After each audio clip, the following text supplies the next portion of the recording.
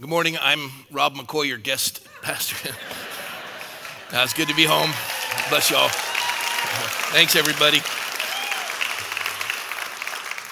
It was Michelle and I are happy to be home. We were in Korea, and then we were in Oregon and Washington and Texas, and I don't remember where.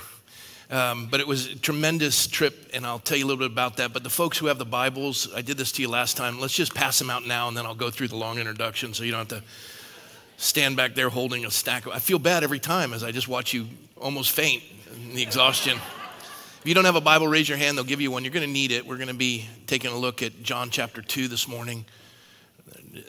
Well, keep your hands up. They start, I don't know, they all do it differently. This side, he starts here and then goes back and just wants to give you exercise. Yeah. If you don't own a Bible, you're welcome to keep that one. It'll be the most valuable book you'll ever possess. Again, it's the only book in the world where you don't read it, it reads you. Yeah. It's living, it's breathing, it's sharpening a two-edged sword.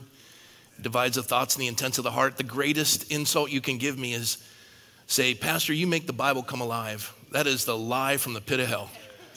The Bible is alive. It's living and breathing. You may come alive to the Bible, and I may too, but it's already alive. Amen? So, and it's not the greatest insult. There are worse. But I just want you to know, I know you mean well when you say that, but it's like, go to Israel, makes the Bible come alive. No, it doesn't. It's already alive. So, it's an amazing, amazing book. All right, well, we're all set.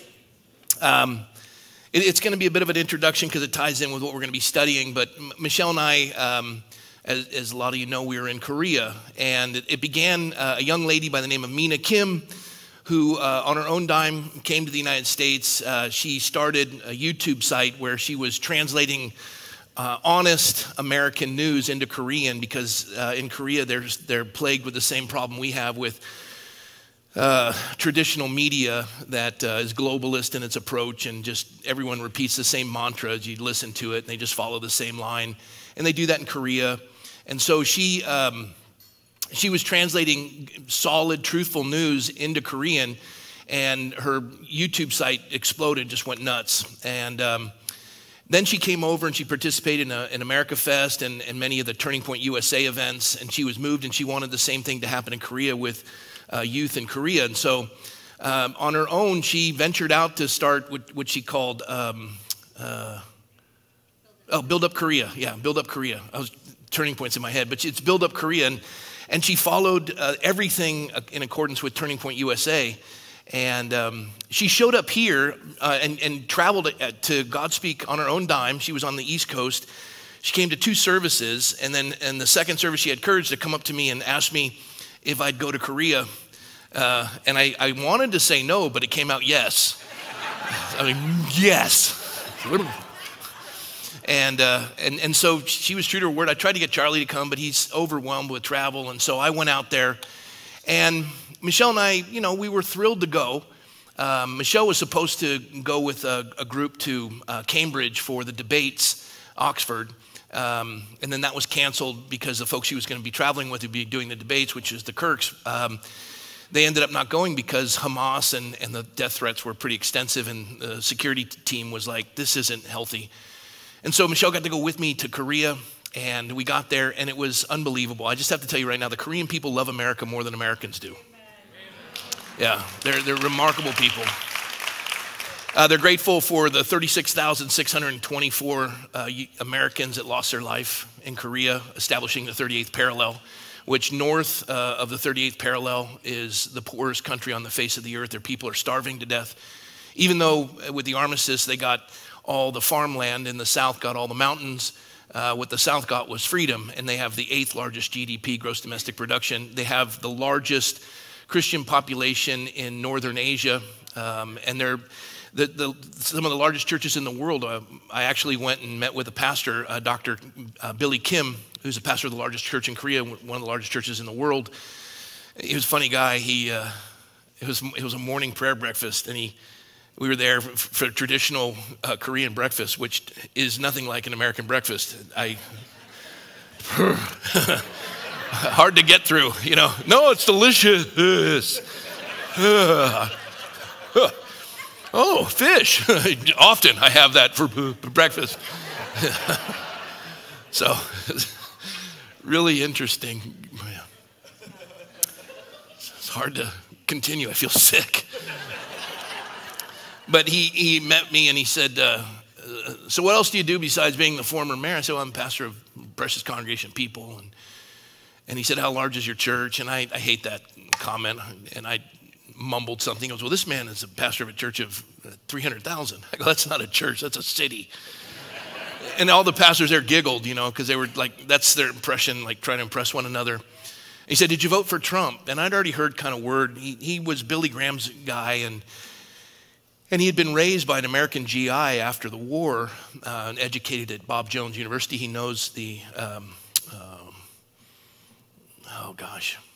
they own Salem. Atzinger and Mona. He knows them. He went to school with them. He knows John MacArthur, who went to Bob Jones. And he came to Korea and got connected with Billy Graham. His church exploded. Well, he is very apolitical. He doesn't believe Christians should be involved in politics. He wasn't very supportive of Mina. And the only reason why I was invited is because one pastor, who is a pastor of probably the third largest church in Korea, which is in the south. We went from Seoul to Busan, which was a long day's journey. It was just drive all the way there, and then they rode me like a rented mule. They had me everywhere. And and then late nights, early mornings. After a while, you're like, no, and then it comes out yes, and I just got to figure that out. But this Pastor Sohn, he didn't speak any English, but the two of us were knitted the minute we met. He's an amazing pastor. His church is hugantic. And every Sunday, people show up at church, and it's an all-day event, and they serve every single congregant lunch. Don't even think about it, all right? Their dining hall is 4 stories. And he's walking around and he knows everyone's name. I'm like, God, make 2 of him and none of me. That guy is amazing. And Michelle, that's right. I know her name.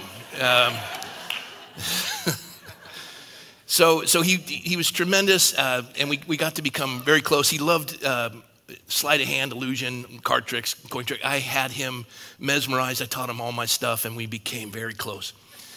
So he invites me to come to this thing, and I, it's a big deal.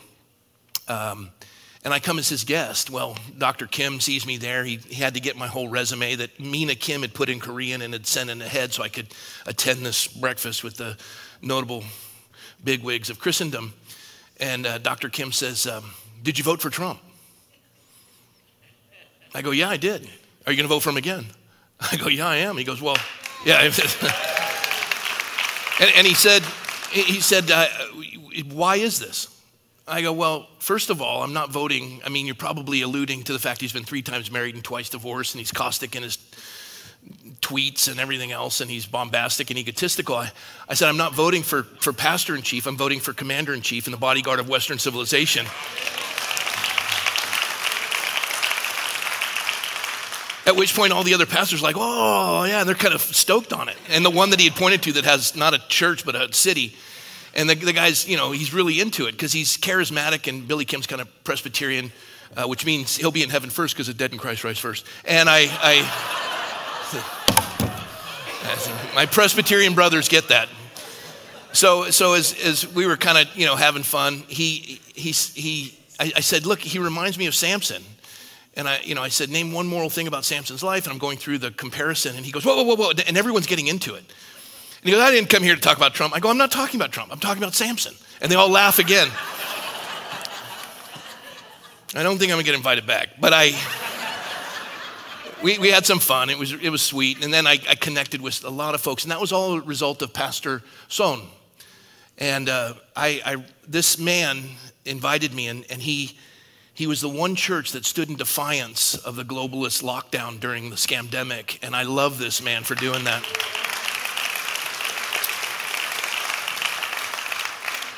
And I told him through Mina, as she interpreted, I said, I think we were separated at birth. My dad did come to Korea, My dad wasn't a player. Back down. It was a joke. And he laughed, but we became very close. And he put it out there to invite me. And we're going to do a lot of things together in the coming days. Well, the event itself that Mina put together was all her doing.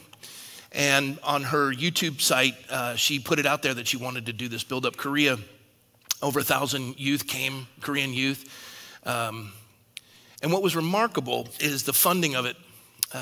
She's an only child. Her father had a terrible accident. He's a quadriplegic. She cares for her family. Her and her husband, Andrew, are precious. Her dear friend, Lucy, is sweet as a button. These two are, nitro and glycerin. They're really doing a great work in Korea, single-handedly, these young ladies.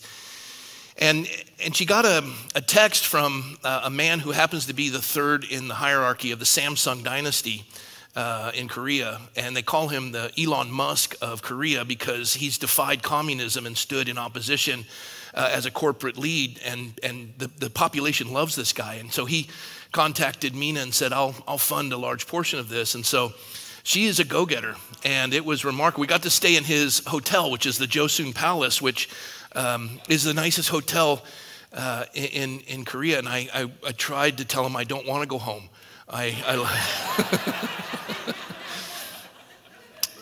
They were gracious and just precious. And watching what occurred and what's taking place, I have great hope.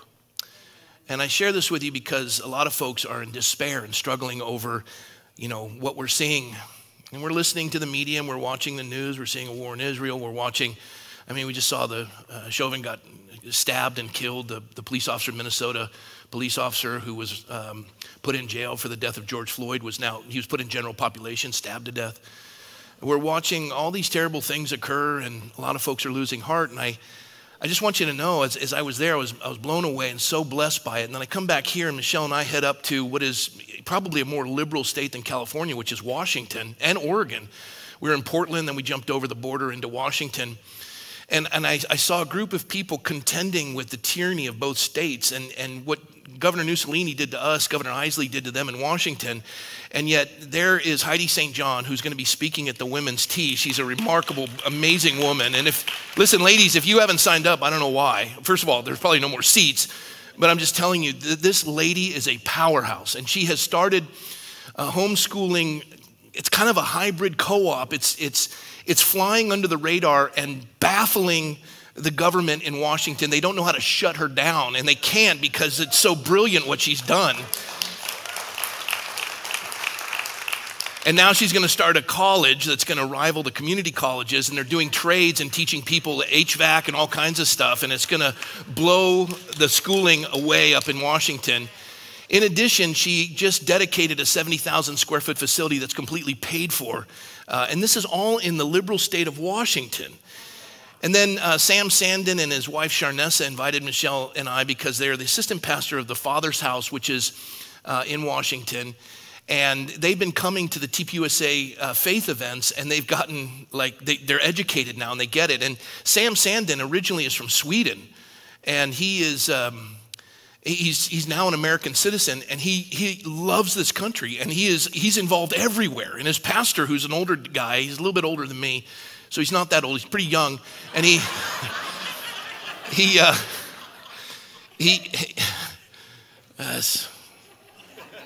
forgot what I was gonna say.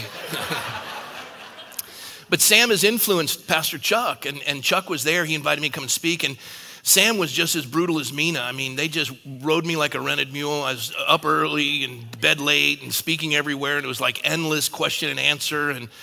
But that little church has made an enormous difference in that state, and it is taking root. And trust me, it is going to be a powerhouse in this next election as a result of one man and one woman doing all that work.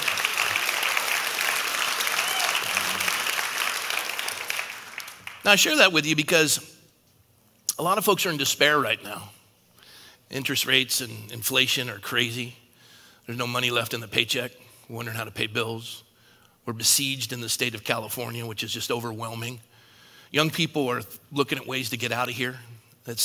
More people have left the state of California than came here during the Dust Bowl.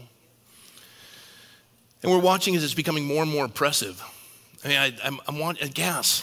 We were in Texas earlier in that time, and you know, Corpus Christi gas is like under $3 a gallon, and we're here in California, it's approaching $6. I was like, really?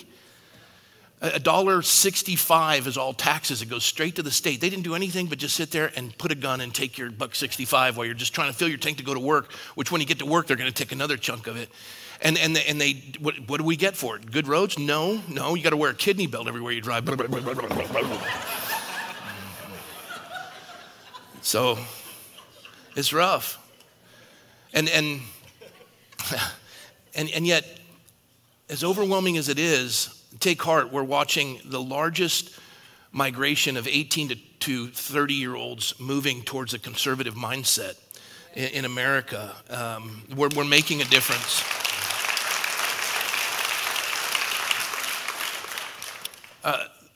We're watching as pastors who were once kind of progressive and in opposition to what we stand for. Now the ranks are swollen at 1,300 pastors coming to the San Diego event. We're watching as we're preparing others, and that's going to explode as well. We've got America Fest where we're watching churches come out in droves to participate in our event in Phoenix. And, you know, it's very exciting. Now you're not seeing it, but it's always darkest before dawn. And it's easy to get discouraged. And take your eyes off the horizon and put your eyes on the Lord, the author and finisher of your faith. It says in Isaiah 6, in the year that King Uzziah died, I saw the Lord high and lifted up, and the train of his robe filled the temple with glory.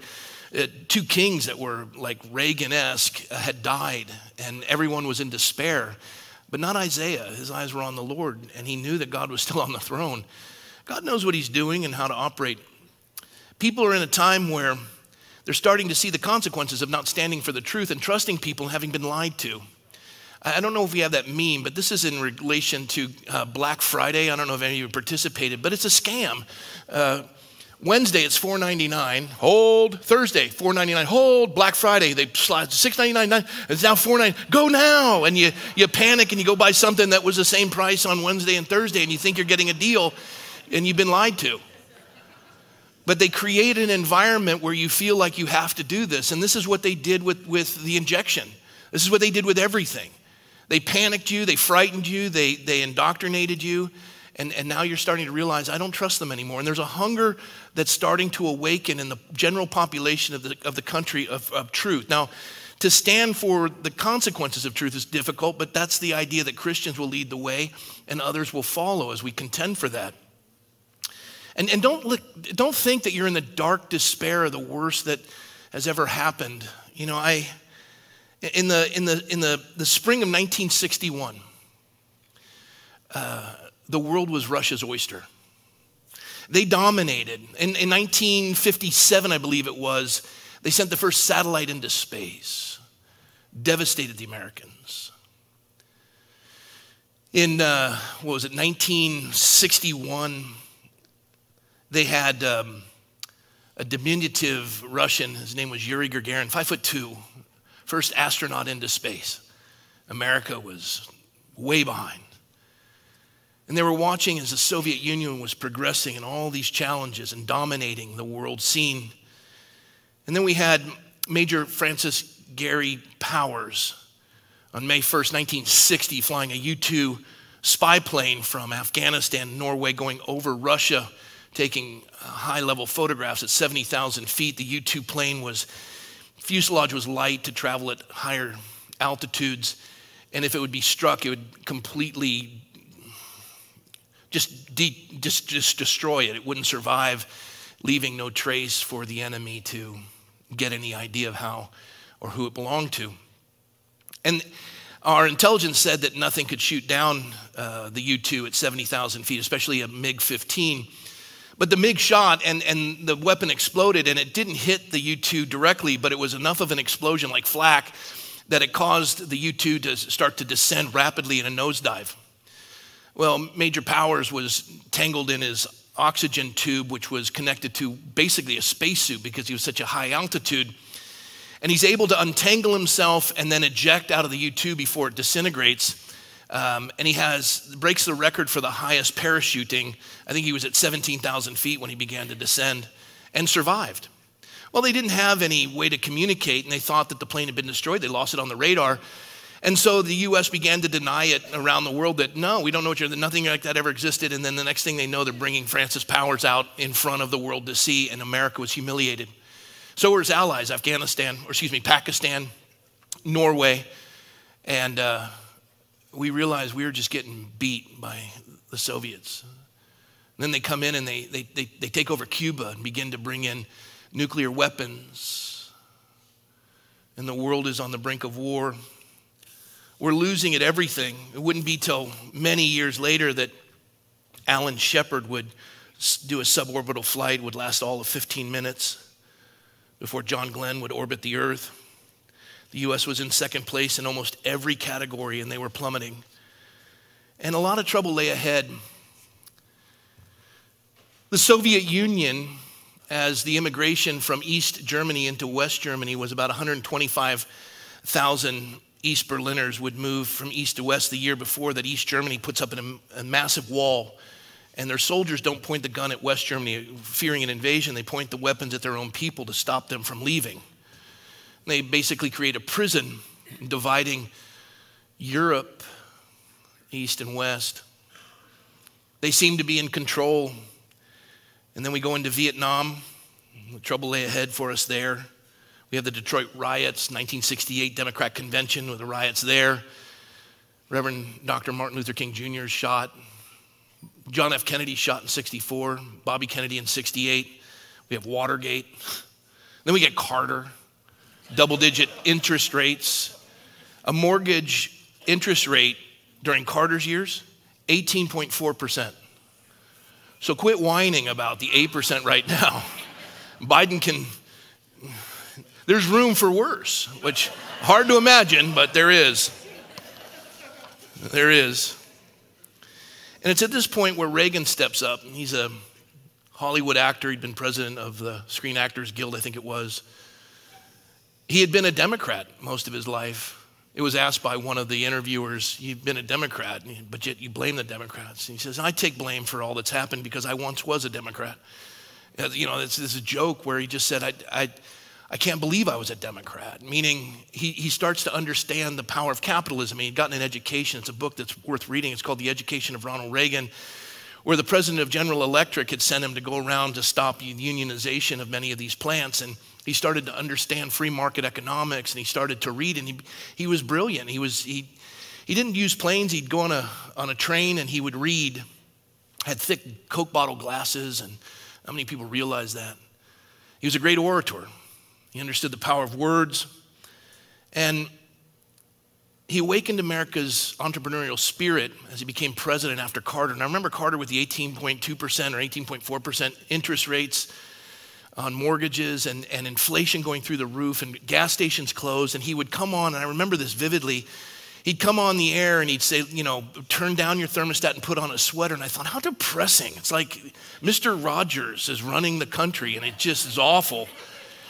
And Reagan becomes president after the Iranian, hostage crisis and the helicopters crashing in the desert. Reagan steps in, and all of a sudden, overnight, all the gas stations are lit up, and the nation starts to awaken, and it's morning in America again.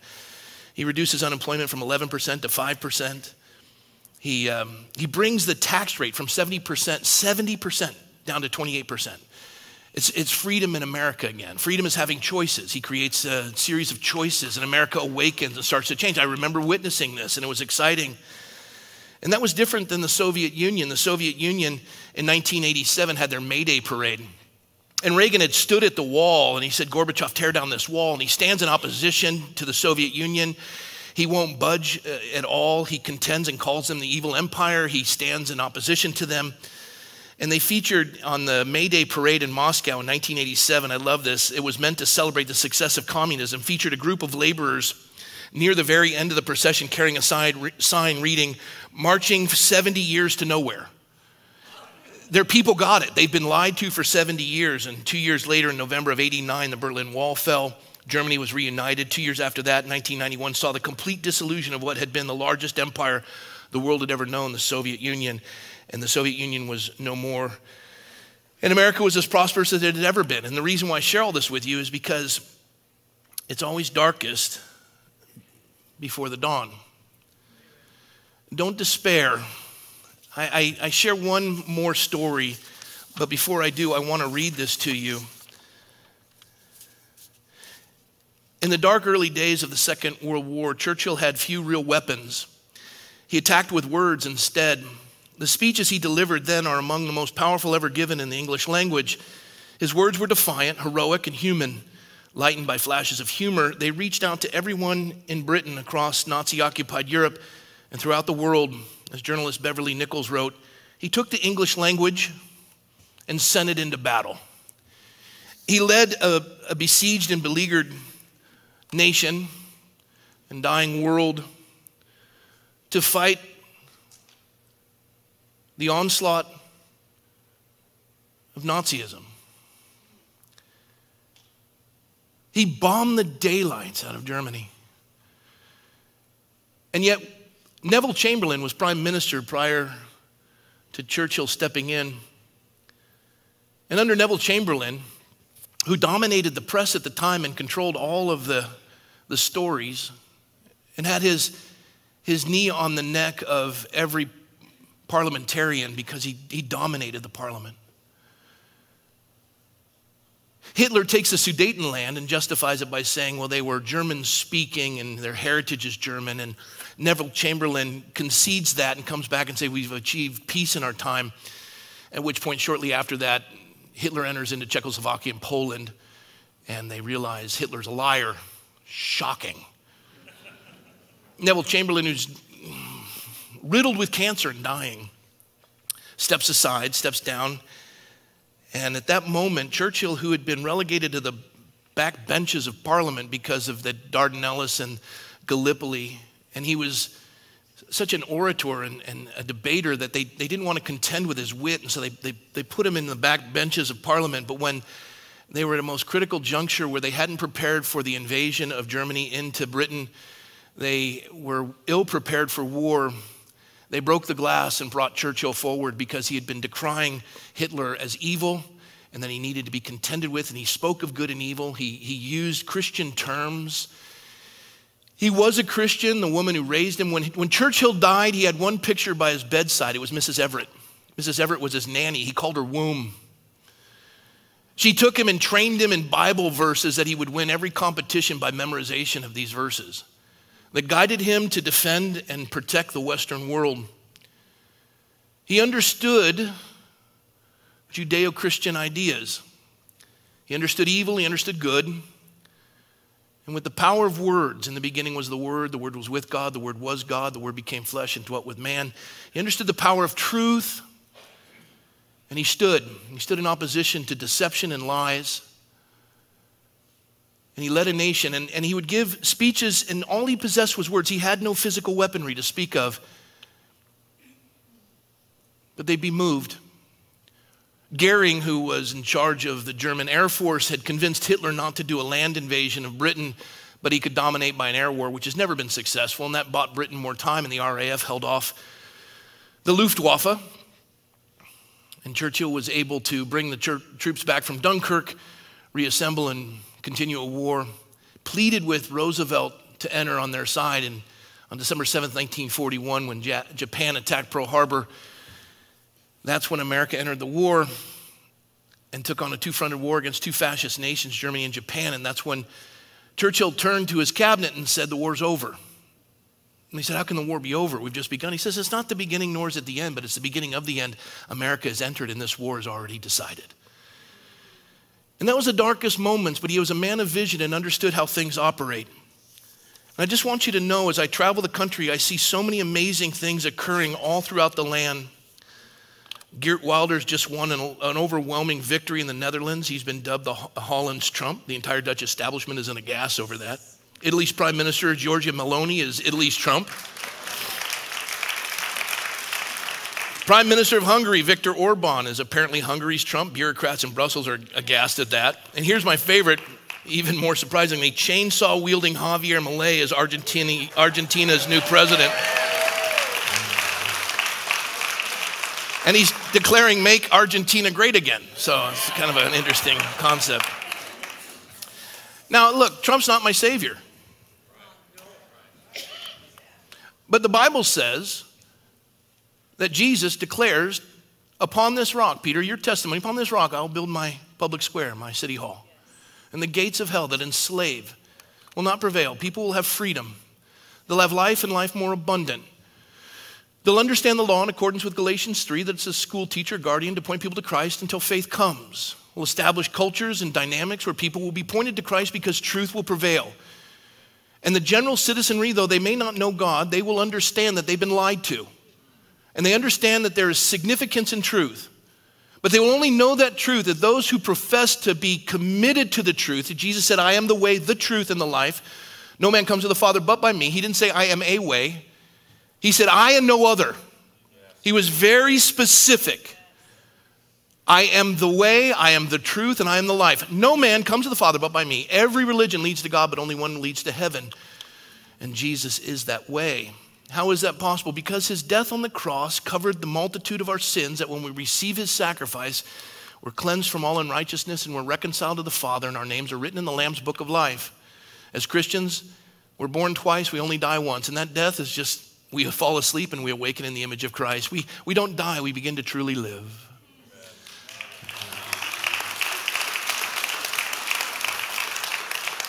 For those who don't know the Lord, you will die twice, but you'll only live once. And that second death is awful. I wouldn't wish it on my worst enemy. Everything that heaven is, hell isn't. And everything that hell is, heaven isn't. I want you to take the worst things in the world, remove any goodness, and that's hell. You're not going to party with your friends. It'll be awful. You're separated from a God of love and a God of goodness. You're placed in a realm where the worm never dies. There's sadness and sorrow, weeping and gnashing of teeth.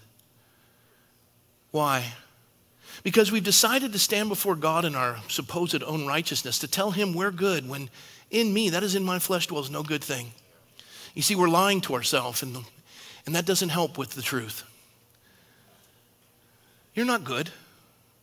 Well, let me correct that. You're good compared to me, but I'm not the standard. God is. And thus there are none righteous. No, not one. That standard is unapproachable. The only way to get there is to have God cover you. You see, sin, which is a word people hate because no one wants to be told they're wrong. Sin is an archer's term. Here's the bullseye and here's where the arrow lands. It's called the sin distance in archery, how far you've fallen from perfection. The beauty about Christianity, every other religion is trying to hit the bullseye. We'll never hit it.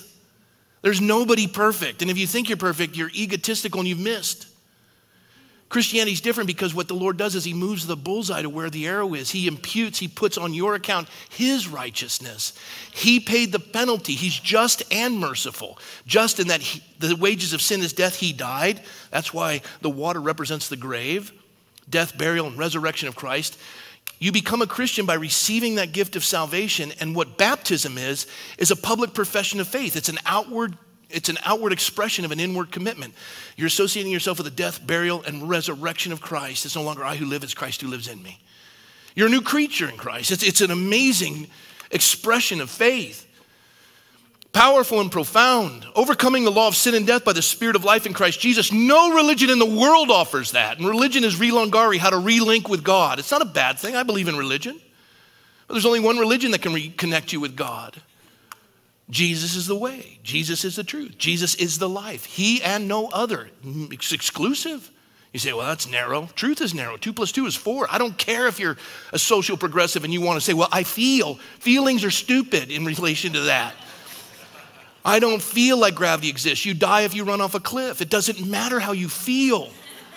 Jesus is the truth. And that's the declaration. What's going to happen to you when you die? And that's the whole picture. You see, the world is caught in this cosmic battle for your soul. There are two forces at work here. One is mankind that wants to justify their sin and lie. Lie to themselves and lie to each other and lie to their enemies and lie to their friends.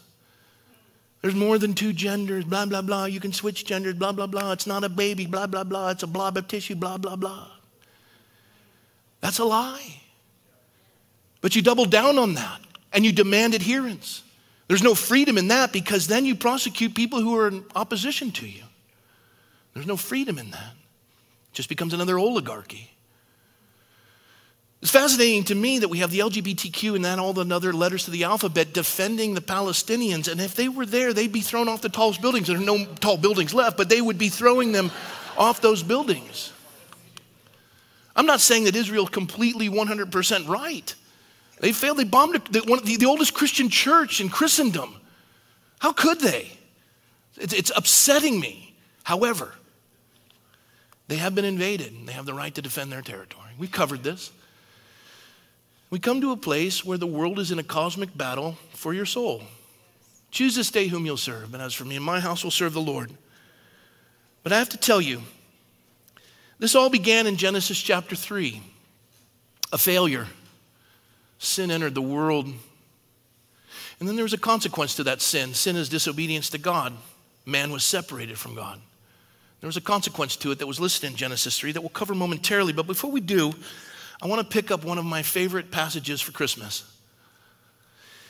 And it happens and begins in John chapter 2, verse 1. Usually we stand for the reading of the word of the Lord. I want you to stand in your heart but sit physically. And the reason why is I'm limited on time because we've got baptisms to do. And that was a very long introduction. God forgive me. On the third day, there was a wedding in Cana of Galilee. And the mother of Jesus was there. Now both Jesus and his disciples were invited to the wedding. And when they ran out of wine, the mother of Jesus said to him, they have no wine. Jesus said to her, woman, if I said that to my mother, I'd be picking up my teeth with my broken arm. Woman, what does your concern have to do with me? My hour's not yet come. His mother said to the servants, whatever he says to you, do it. Now there were set there 6 water pots of stone according to the manner of purification of the Jews, containing 20 or 30 gallons apiece. Jesus said to them, fill the water pots with water. And they filled them up to the brim. They weren't just obedient. They were obedient to the absolute highest degree. That's what God calls of you. You're servants. You want to be great in the kingdom of God? Be a servant of all. When he tells you to do something, do it to the highest degree. Don't grow weary in well-doing. They filled them to the brim. Verse 8, he said to them, draw some out now and take it to the master of the feast. And they took it. And when the master of the feast had tasted the water that was made wine, he did not know where it came from. But the servants who had drawn the water knew. You know, that's special that when you serve the Lord as a servant, you get to see the miracles. But I'll tell you what, you also have the greatest risk because you're putting it out there. Imagine them pouring water into the master's thing. They'd be beaten. They filled it to the brim and they poured it and it turned wine and they got to witness this miracle and they were the only ones in the room who knew that. And the master of the feast called the bridegroom and said to him, every man at the beginning sets out good wine, and when the guests have drunk, well drunk, the inferior, you have kept the good wine until now. Now I share this with you because it was profound in what it did. You see in verse 11, the beginning of signs Jesus did in Cana of Galilee and manifested his glory, and his disciples believed in him. This is the turning point. The switches start to flip in the opposite direction.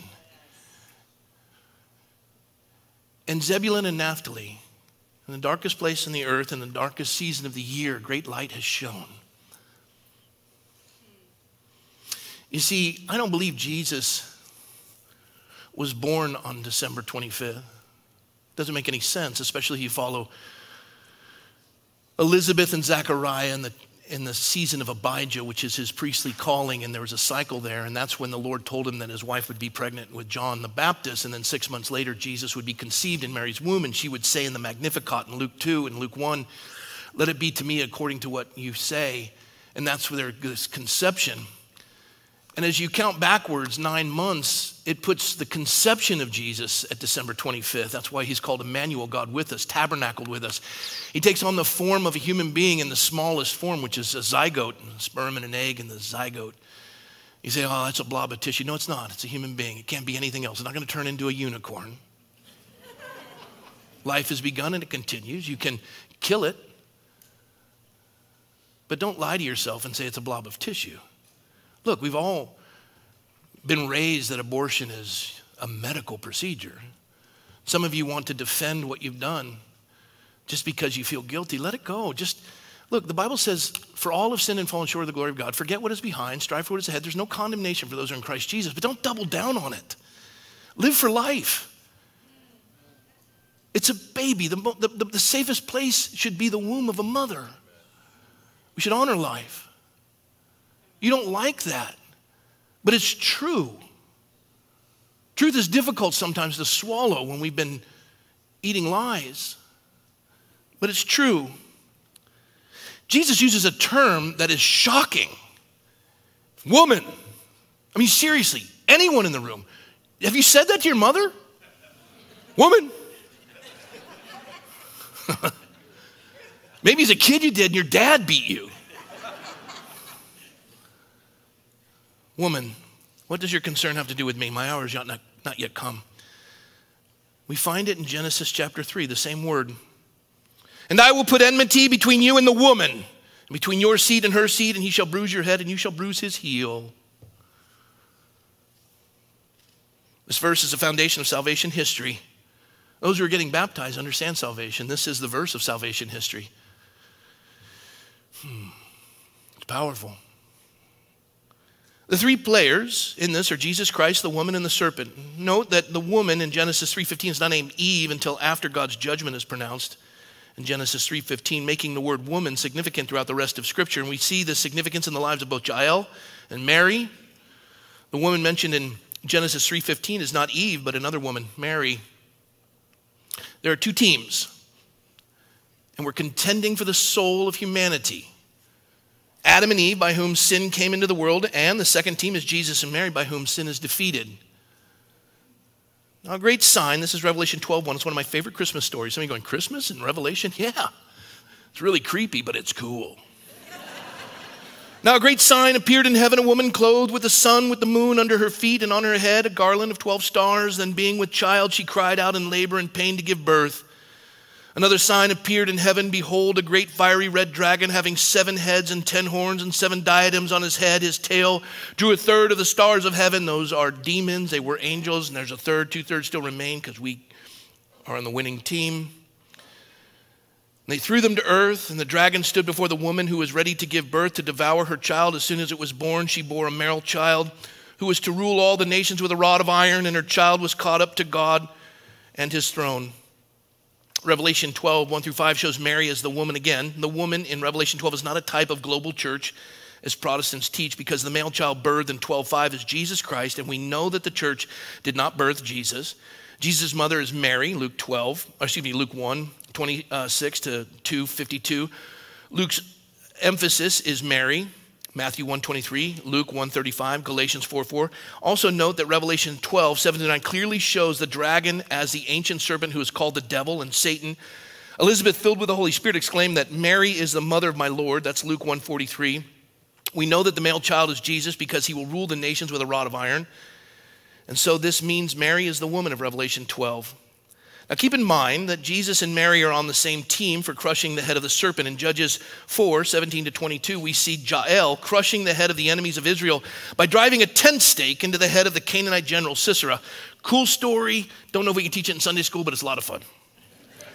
Notice that in Judges 5:24 that Jael is praised in the same manner as Mary by the angel Gabriel in Luke 1:42.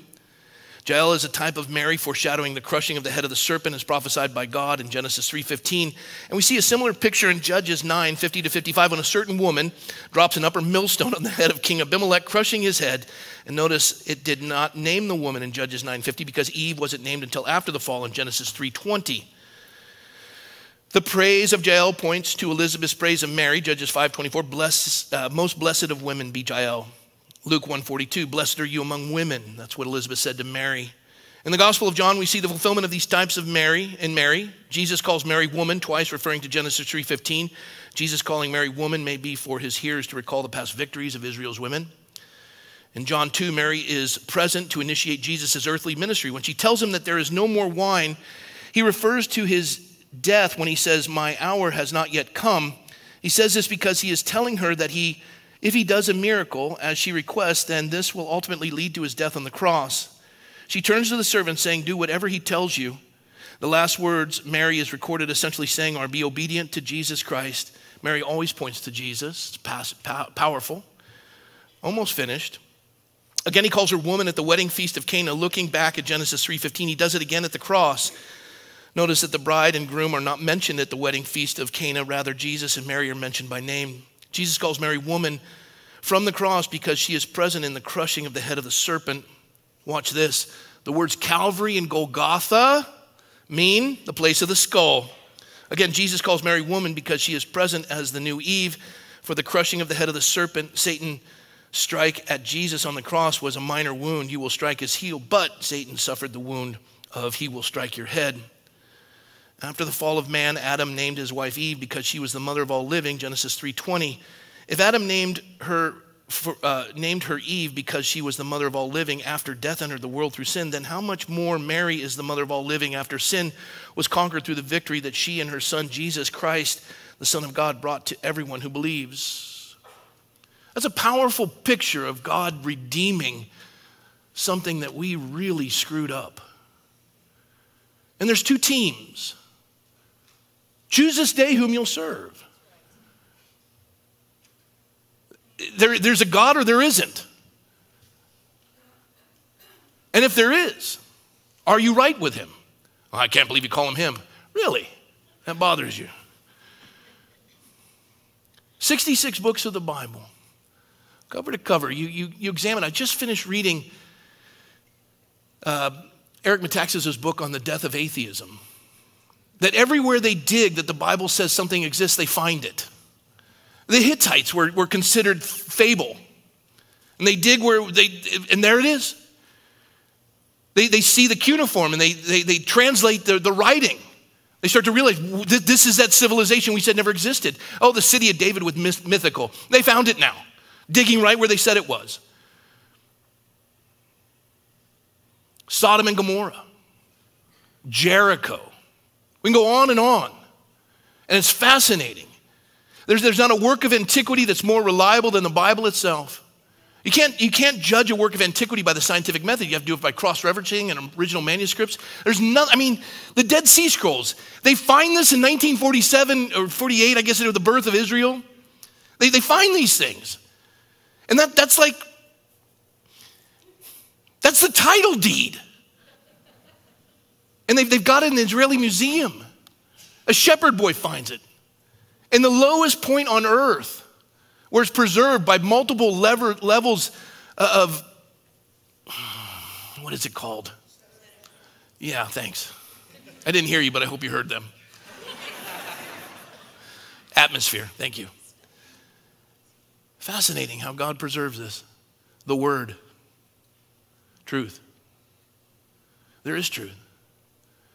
You either honor it or you don't. You're either lying to yourself and everyone around you, or you recognize that in me that is in my flesh dwells no good thing. I don't care how many times you swear that you'll never do it again. You know you've done it again. If New Year's resolutions really worked, you would all be magnificent. But look, it looks like the bar scene from Star Wars. Look at this. I'm kidding, kind of.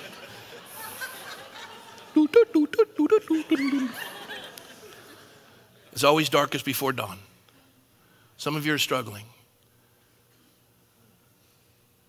Financially, relationally, struggling with your kids, your spouse, yourself, work. It's dark and overwhelming. Yeah. In your weakness, God's strength is made perfect. Call on me. I'll show you great and mighty things you know not of. You either trust him or you don't. You're going to either try to flesh this one out and do it on your own. But you know what? You haven't done so well at this point. God says, call on me.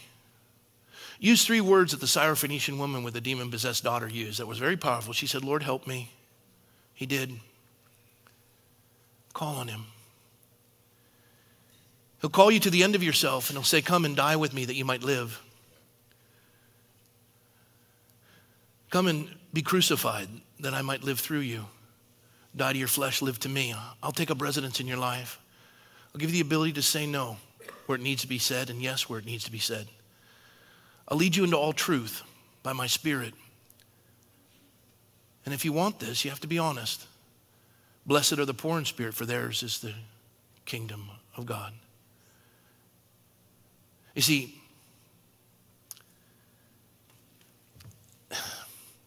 that's the loose dirt on top before you can get to the bedrock.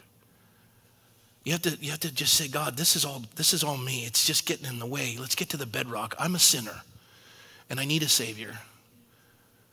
I don't want a better me, I want a new me. And God will do it in those dark moments of your life. You'll overcome. Gary Powers still went on. America overcame. Yuri Gagarin is just a byword. And here we are in a dark season where it seems overwhelming, and now I got a new president in Argentina. And the world is tired of getting lied to. We're waking up. But look, our Savior's not coming on Air Force One. You want a better America? You want a better world? Start to cherish the truth, and it begins with cherishing the author and the embodiment and the fullness of truth, which is Jesus. And come to him with all your trash and watch him make ashes into beauty. I'll tell you what, it's already a little murky. But you come in, and by the end of today, that thing is going to be a cesspool.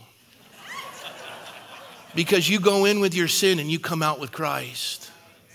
I love it.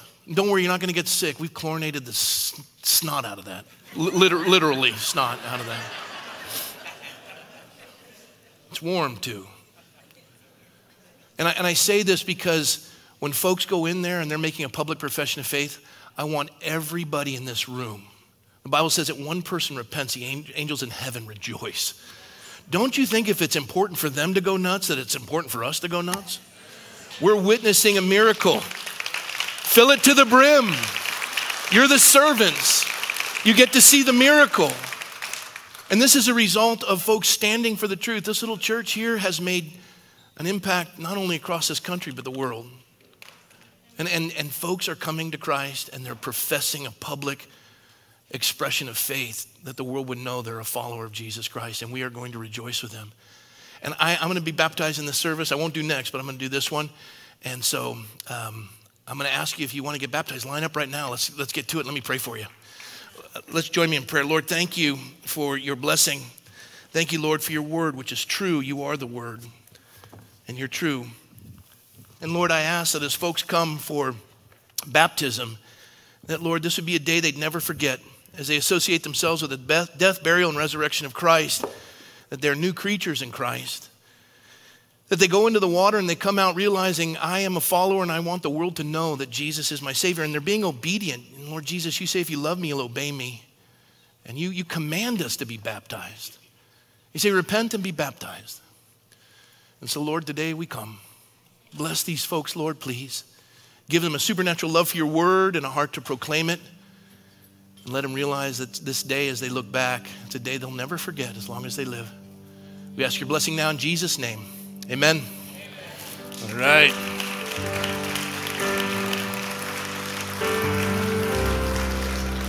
Can we get this out? Can we get someone to move the podium?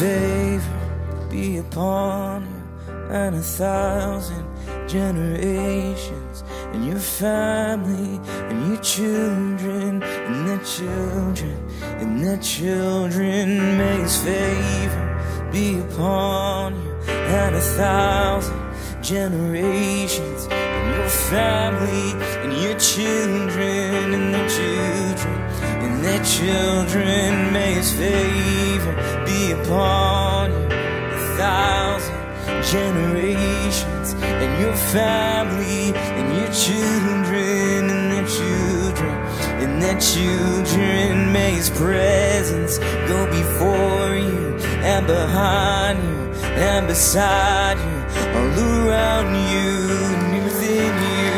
He's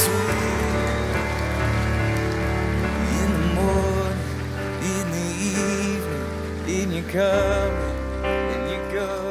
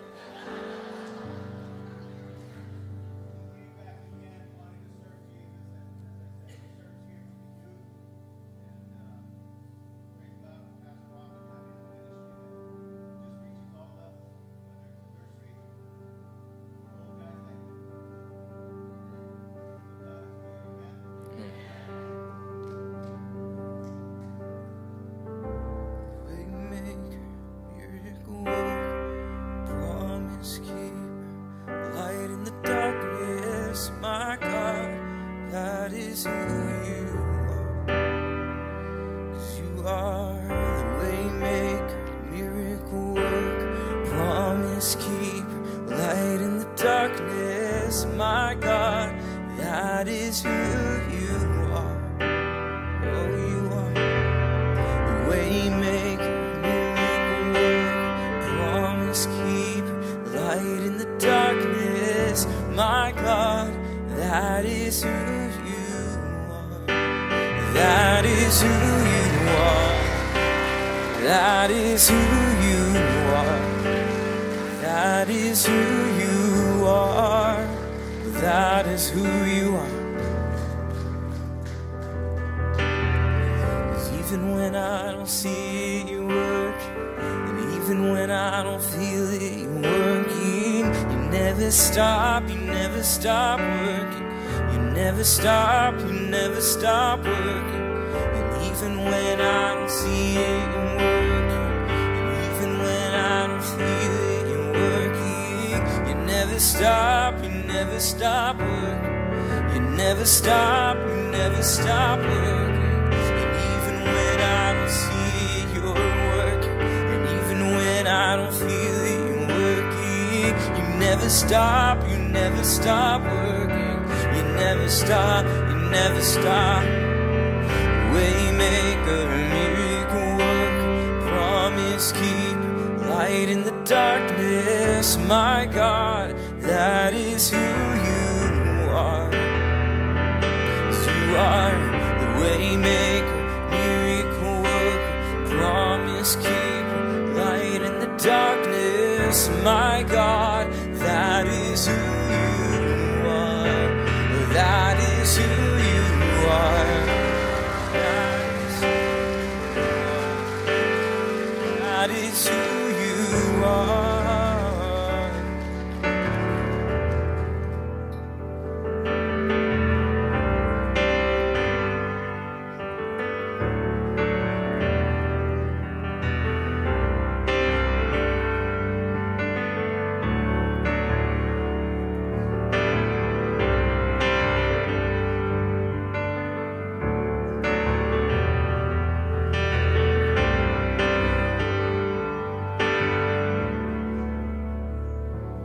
I choose to praise, to glorify the name of holiness. Nothing can stand against. I choose to praise, to glorify the name of holiness. Nothing can stand against. I choose to praise, to glorify the name of holiness. Nothing can stand against. I choose to praise, to glorify the name of holiness.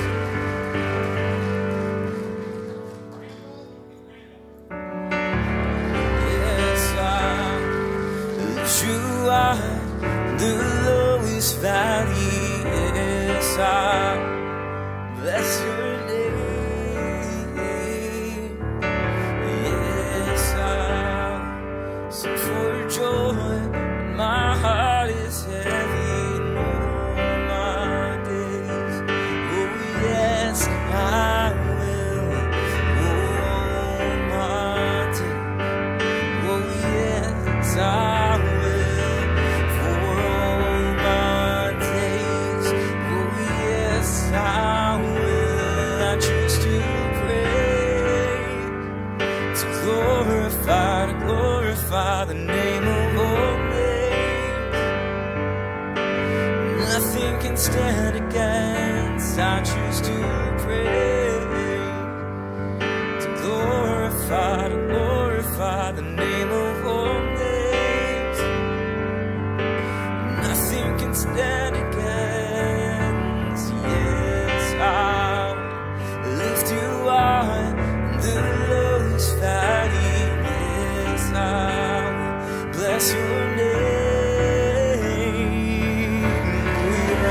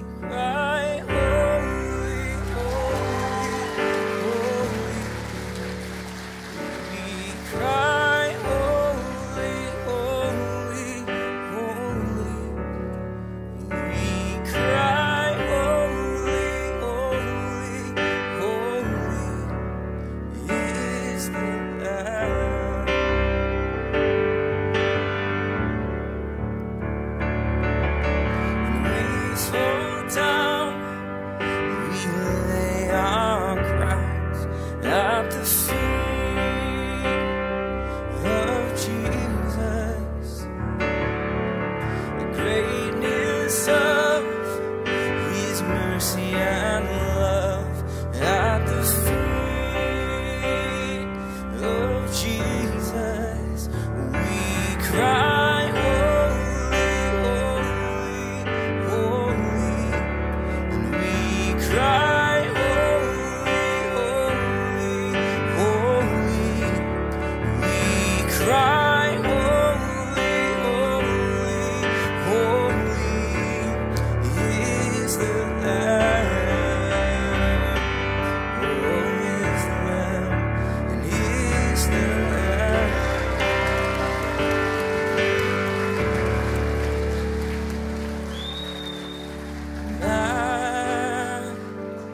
Majesty,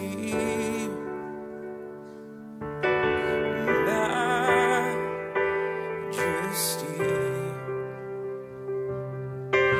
Grace has found me just as I am, empty-handed but alive in your hand, singing majesty,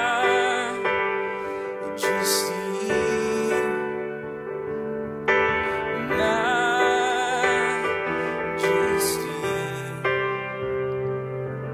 Forever I am changed by love, in the presence of your majesty, singing majesty,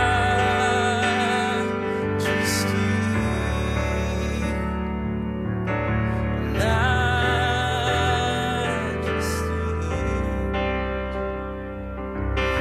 Grace has found me just as I am, empty-handed but alive in your hand. And now I've found the greatest love of all is mine, since you laid down your life, the greatest sacrifice. And now I've found the greatest love of all is mine, since you laid down your life, the greatest sacrifice. Oh, great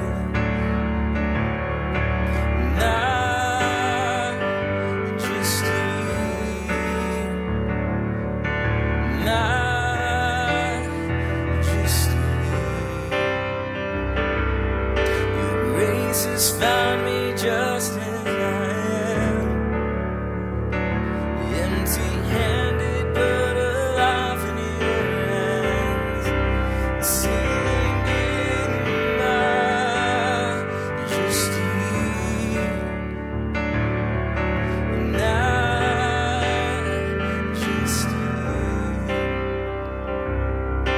Forever I am changed by your love, in the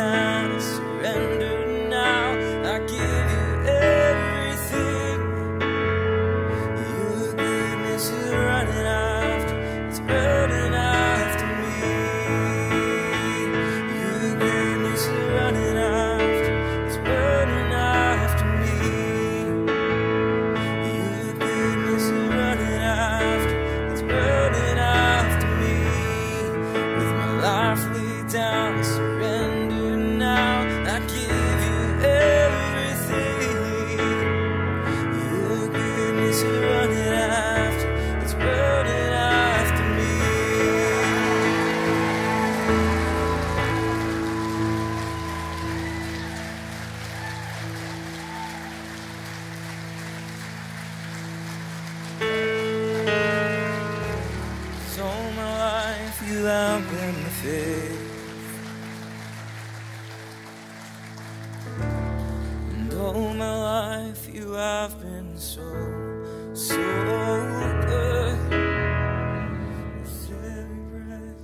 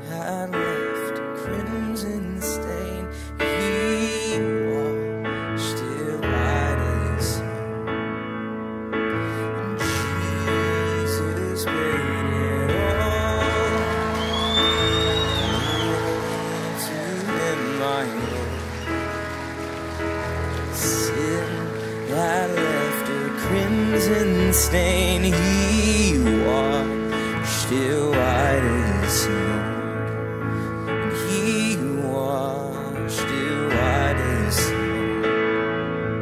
And Jesus paid it all, and all to him I owe. Sin that left a crimson stain, he washed it white as snow, and he washed it white as snow, and he washed it white as snow. And oh, praise the one who paid my debt and raised his life up from the dead. Oh, praise the one who paid my debt and raised his life up from the dead. Decided to follow Jesus, and I have decided to follow Jesus. I have decided to follow Jesus. No turning back, no turning back. I have decided to follow Jesus, and I have decided to follow Jesus. I have decided to follow Jesus. No turning back, no turning back. Though none go with me, still I will follow. Though none go with me, still I will follow. Though none go with me, still I will follow. No turning back, no turning back.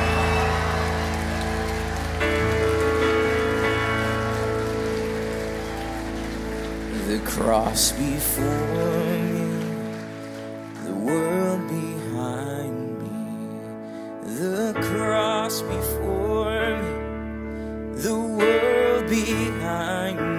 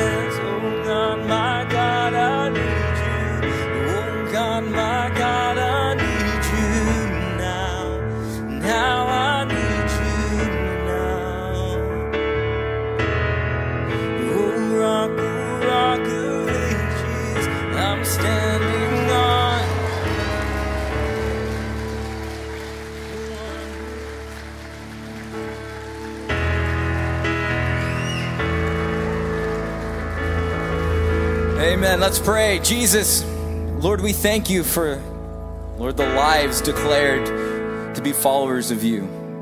Lord, and as we were singing these songs, oh God, my God, I need you. This is that declaration that we need you, God. We cannot go on without you. We cannot picture our lives without you. Lord, a fruitless life. Lord, we thank you for all of the hearts that have been declared followers of you. Lord, we thank you, we love you, we praise you, we rejoice with the angels in heaven. In your mighty name, amen.